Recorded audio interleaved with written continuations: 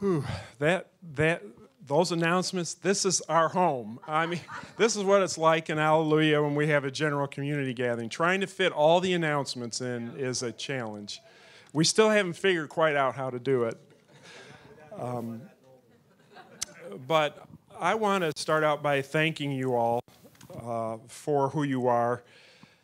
You have no idea what a blessing it is for Marie and I to be here. We are definitely kindred spirits. I found out, I didn't realize our covenant was almost identical till last week, but we are out of the same life that you do, the same promises. And our first trip here 3.5 years ago was life-changing for us and for our community. As I've been praying all week, I got an image, it's just an image of a beautiful, quiet lake with something dropping into the center of it and ripples going out everywhere. And I really think that's an image for servants of Jesus, that the Lord is using you and sending you out all over the place in ripples, affecting different places around. I know you've affected our community deeply. The worship here is incredible. You maybe already know that, but since you're in it all the time, you may not know it. But it was last time when we came, we had 10 young people with us, and I went to each person and I said, what was the one thing that impressed you the most about servants of Jesus? And every single young person told me privately, the worship. You worship the Lord in such a tremendous way, and we're trying to catch up to the way you do it, and also the tremendous outreach, the way you use the gifts to reach people. We were already on that track, but we got like a booster shot when we came here, because seeing how you do it impelled us to do the same. And I could go on and on of how you've affected us, just all the way across the ocean.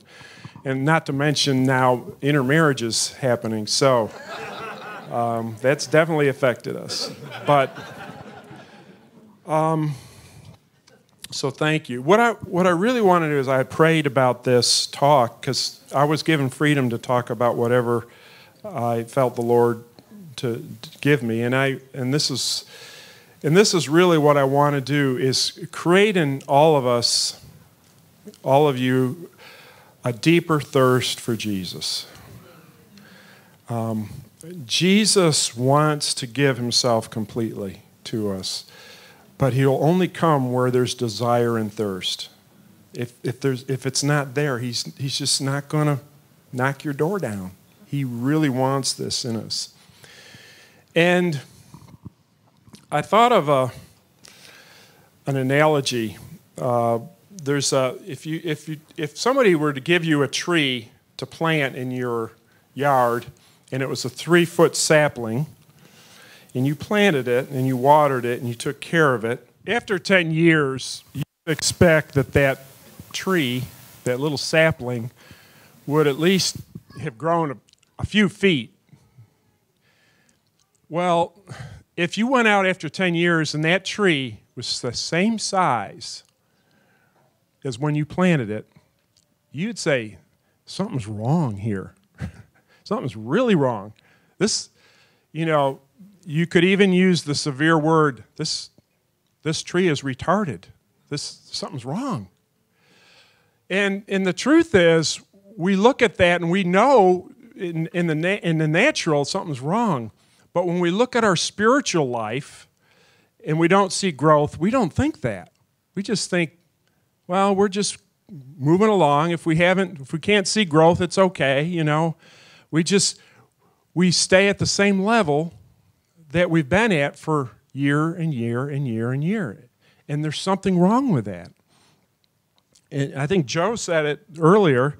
He said, what God started, he starts with a bang with the Holy Spirit, with the baptism of the Spirit, and then somewhere on the line we pull back and we stop growing.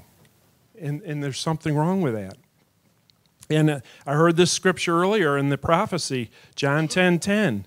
God came to give us abundant life, a life to the full. So if we're not experiencing that, something has to be wrong. So what I want to do is talk a little bit about how to, and I know I'm talking to the choir, but I want to talk to you about going into a deeper level of prayer in your life. Maybe go deeper with the Lord in a way maybe that you haven't even experienced up to this point. Many of you have, I'm sure. But St. Paul insisted that we are to live so intensely that we are to be filled with the utter fullness of God and nothing less. So we're destined for this deep communion with God. Everybody in here is destined for this. And this should be your heart's desire. You know, the Psalm 27 says, "The one thing I long for, this I seek, to dwell in the house of the Lord, to see the face of the Lord, to see his beauty." I remember when I was first baptized in the Spirit, I was 16 years old and in a Catholic high school. And my teacher, I had a psychology professor who was a priest. And me and several other people in the class started talking about Jesus because we got baptized in the Spirit. And he thought something was wrong with us. And one day he took us out to lunch, and he wanted to try to find out what was this we were talking about. Why were we so excited about Jesus? He thought something was wrong with us, literally. And I remember him asking me, "Dan, what do you want to do with your life?" Now, I'm about 16 or 17 years old. And I know he was looking for some, like, what's your career? And I just looked at him and I said, "Father Don, all I want to do is be a saint. That's my goal. That's it. In other words, a disciple, a real committed disciple. That's it." And he just shook his head and carried on another conversation. I think, how do we become saints? How do we become the kind of disciples that Jesus really wants us to be? And I have found out that it really is going deeper with the Lord. It's going into deeper communion with Jesus. There is no other way. And it means spending more time with him in prayer. Now, I want to read to you a quote from somebody who's one of my favorite authors. Some of you probably know who Mike Bickle is. He's a pastor in IHOP, started the IHOP church. I actually had the privilege of meeting him and spending time with him and having dinner with him a couple months ago.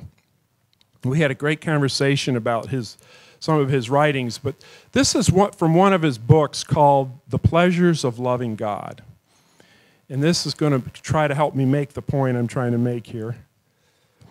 This is what Mike Bickle said. He said, "I was doing a large conference in Europe with a well-known man of God, and I witnessed powerful demonstrations of the Holy Spirit. After the meeting, I could hardly wait to ask him what he had felt when during the service a lady screamed out in joy after being instantly healed. But I was very surprised by his answer.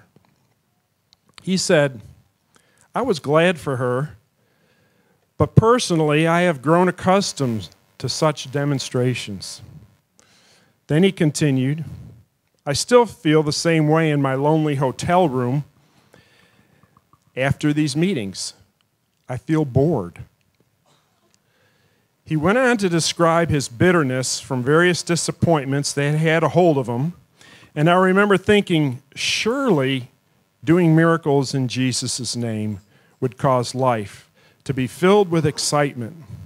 And I blurted out these words, and he said, 'At first, that's how we all feel. After we're filled with the Holy Spirit, we all feel like we could just go on forever.' He said then, 'But over time, we are confronted with our own spiritual bankruptcy if we do not encounter God in a deep and more continual way.' And then Mike Bickle goes on to say, At one time, I thought that being anointed in ministry would keep a person's heart encouraged in God. And now I've learned that this simply isn't true. A deeply satisfied soul, a personal sense of meaning and significance, and a rich store of divine pleasure can only come through the intimate knowledge of God himself. And Mike Bickle in his book goes on to describe then his, and you can read it for yourself, in The Pleasures of Loving God. He had been in ministry for 25 years. And then he goes on to describe this incredible encounter with God's love that he had after 25 years of ministry, and how it completely changed and defined his ministry for the rest of his life. Now,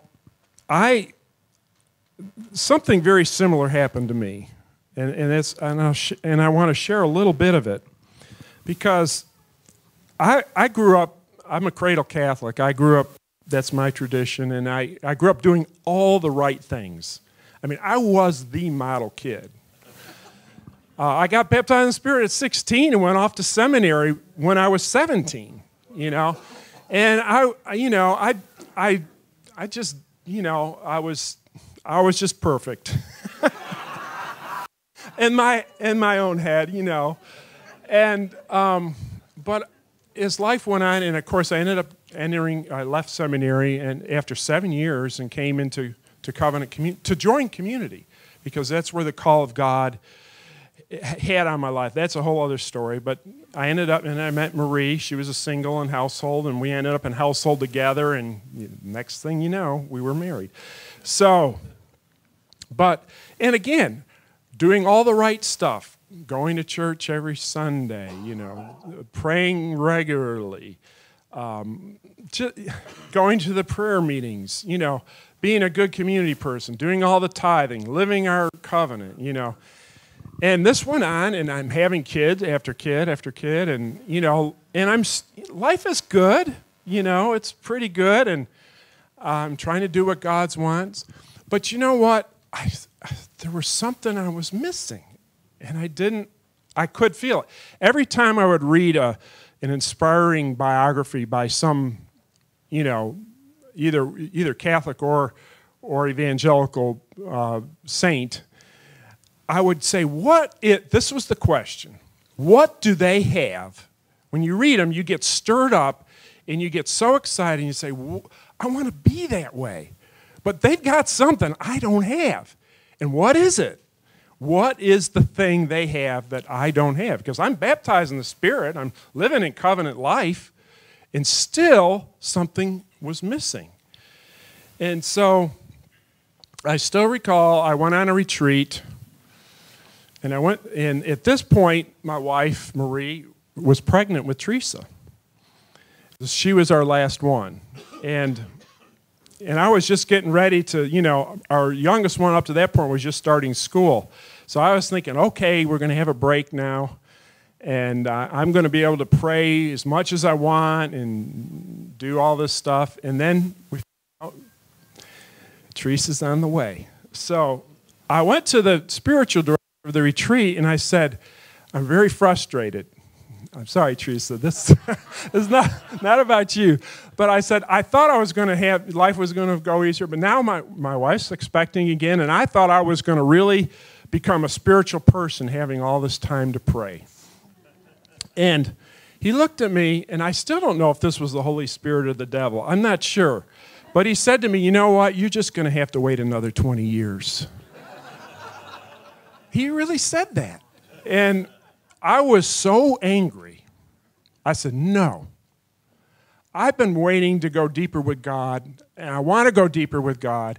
And just because he's chosen to give me a wife and 6 children as my vocation, this is not a punishment, because you didn't be a priest.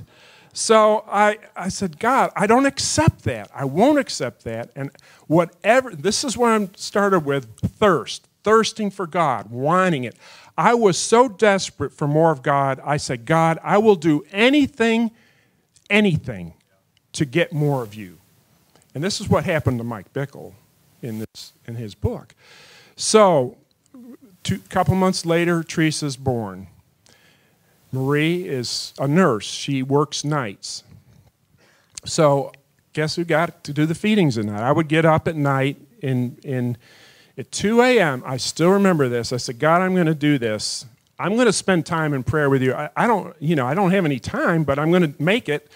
So at 2 a.m., I got in and got Teresa, and I would feed her a bottle, and I put a crucifix up in front of me and a candle, a blessed candle, and I would rock her for 20 minutes. And I looked at that face of Jesus, and I said, Jesus, I love you.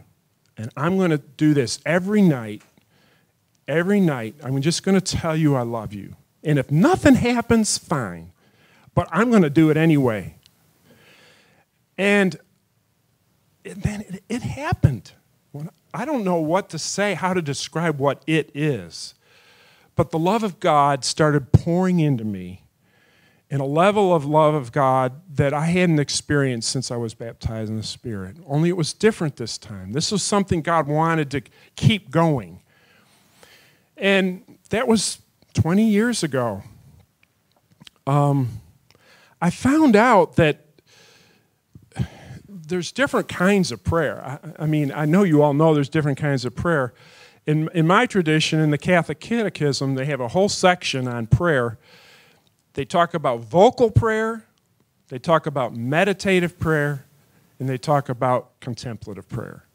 Now, I never, in my life, sorry, Father Kevin, wherever you are, but I never heard a homily on contemplative prayer. I wouldn't have known what it was. I just thought it was a form of meditation. But I found out this is what is called, and the Catechism spends more time talking about this kind of prayer than the other two combined, believe it or not. I found out that this is coming into the presence of the Lord. This is what happens, I think what happens when we worship together. We come into the presence of the Lord, but the Lord wants this kind of prayer happening in our lives every day, in our own lives, personally, in our own prayer times. You know, He wants us to have this breakthrough of experiencing His love. And, you know, it leads to the dark night. Contemplative prayer actually is the dark night. And yet, in this again, it's so hard to describe, but it's without feeling God, you know He's there. And it's this form of deep prayer that transforms the heart. You know, the famous Saint Teresa of Avila in our Catholic tradition talks about you can either haul the water up from the well by hand, which is an awful lot of work, or you can just let the rain fall and do it without any effort. And that's what happens. When we enter into the presence of God in prayer like this, He starts the transformation in our hearts. The things that we've been working on for year after year after year, that we've been trying to pull those weeds, He actually gets to the very roots and pulls them out without, I want to say, without any effort. He just sovereignly does it.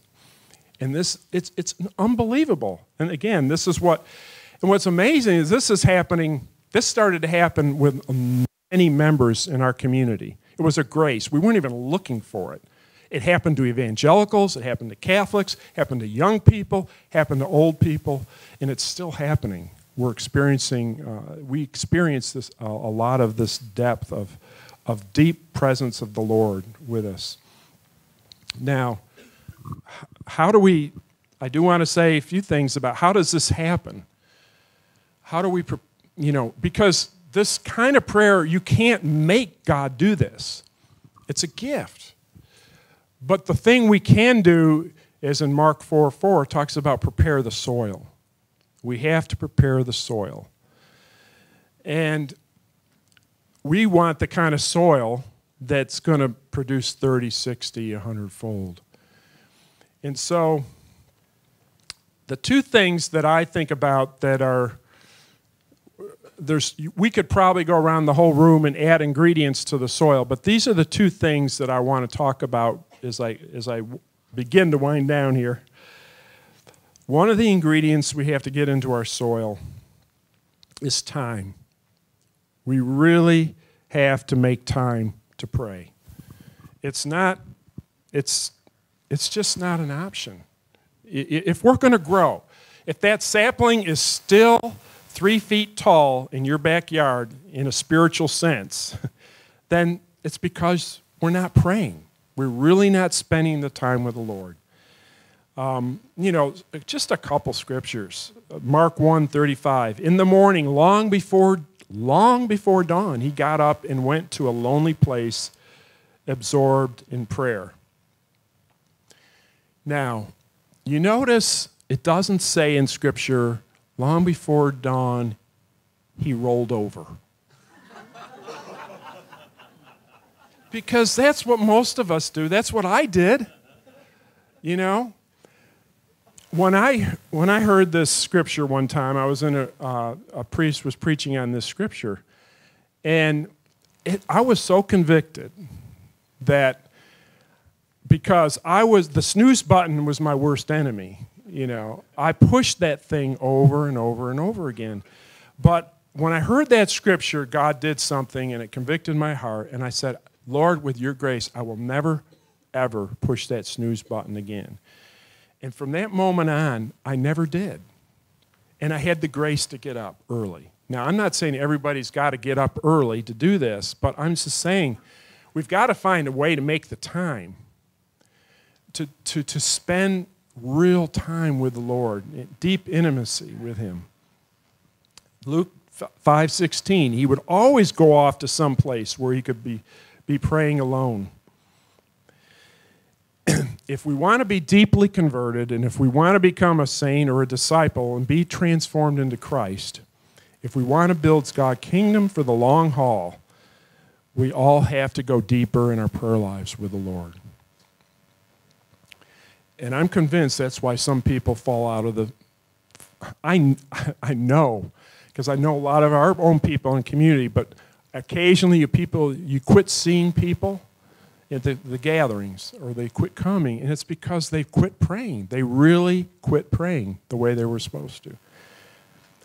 And then the second ingredient is this, and I don't know what word you might want to use. I use the word, we have to learn to be recollected. I don't know, that's probably a Catholic term. But recollection simply means withdrawal of the mind and the heart from created things to attend to and listen to God's voice within us. And maybe another way to say this is we need to fast from the popular culture to be able to listen to God's voice. We really have to, and our culture is inundated with distractions. I mean, there are so many distractions today that even I didn't have growing up. We have to have less radio, less TV, less social media devices. And if we have them, learn how to use them in a way that it doesn't distract us. It's really, I found out that now that I've got a cell phone where I get all my emails and dings and texts and things, I have to, because I was having text going on and all kinds of emailing going on in the middle of my prayer time before I realized what was happening. So that's called not being recollected. That's called distraction. We have to find ways to put these things aside so that we can really hear the voice of the Lord and not be distracted. And that takes a lot of work and discipline, but we can do it. There might be other things in our life, that prevent us from hearing the Lord. Might not be just a recollection. It could be, some kind of, it can even be a good habit. I say a good habit, it's good to have hobbies. But when the hobby starts becoming the idol, and we start putting God's work aside because of our hobby that God's called us to, then something's wrong, A good friend of mine in the community, this just happened, he's a good deer hunting buddy. And we were out hunting the other a few weeks ago, and I knew he likes beer. And in fact, I know because of pastorally, his wife told me I think he likes beer too much. And so I'm thinking maybe I need to talk to this brother and while we're out deer hunting. And before I could even say anything to him, he said, you know what? He said, God spoke to me the other day in my prayer time, and he said, he told me to give up drinking for a year. I looked at him and I said, and what did you say? He said, I'll do it for you, Lord. And he said, and I've started to do this. He said, and I found out I can hear God better. I can respond to him better. I'm a better husband. And he said, I don't know if I'm going to go back to drinking, but he said, at least for this year. And he said, God's given me a grace to do it. And he was willing to, I know this brother, he loves God so much that he was willing to give up something that he really loved to be able to go further with God. And that's exactly what's happening in his life.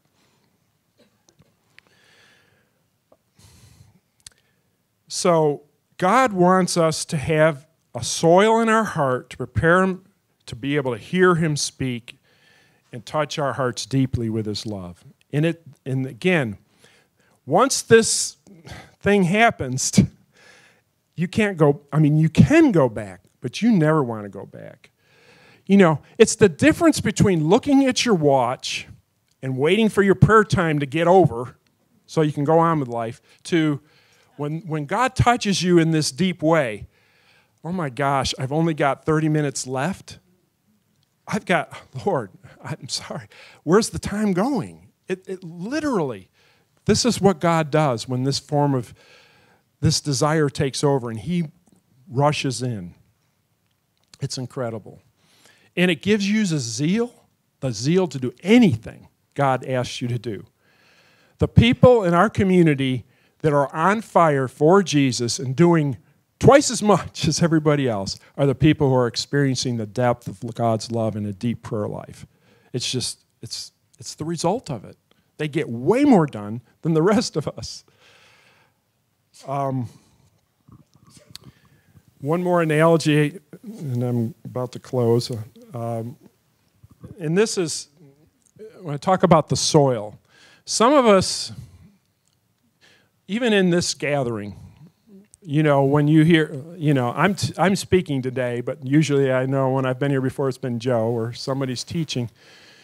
Everybody here's soil is a little different.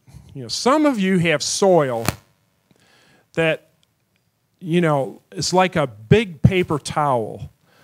In the United States, we have something called Bounty paper towels. They're like, they can soak up a whole bathtub. And you don't even have to wring it out. It just soaks it up. And some of us are like wax paper. We can't absorb anything. We have a hard time. And most of us are somewhere in between. But God wants to make our hearts like Bounty paper towels. He wants our hearts so that even if the dullest speaker is up here or whatever, that your heart is so open and ready to soak in whatever that you're going to take it all in and you're going to be changed.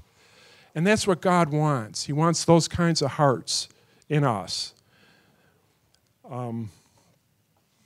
So I'm back to Mike Bickle.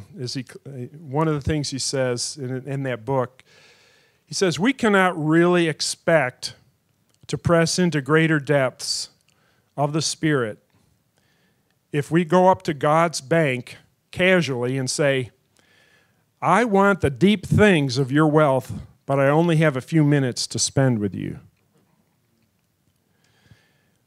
For me, there's a driving passion in my heart that whispers all the time, there's more, more. There's more than what I already know, and there's more than I already have. I know there's more because of those who have encountered it and share about it. And I want to do everything I can. I want to invite us here to do everything we can to get behind that veil, because we have got to see his face. He wants us to experience and see his face. And so I pray today that a desire for spending more time alone with the Lord will overwhelm our hearts. I don't think there's a greater gift we could give the Lord back to him at Christmas than a deep desire, thirst, and hunger to spend more time with him alone. So I pray today that he may grant you, Lord Jesus, grant all of us the courage and the perseverance to never draw back, never pull back, always say yes to you. May your gift to Jesus this Christmas and New Year be to spend more time with him, and may a desire for more of him cause you to do whatever it takes to go deeper with him. Amen.